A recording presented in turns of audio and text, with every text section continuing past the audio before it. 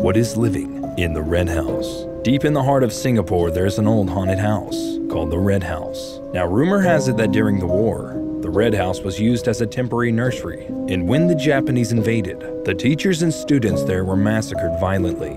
Subsequently, after the war ended, strange things started to happen to the family who lived in it, and one day, it got too far. You see, the man who lived there with his family over time slowly lost his mind, and one day he murdered his family, burying them in the backyard under a tree before taking his own life.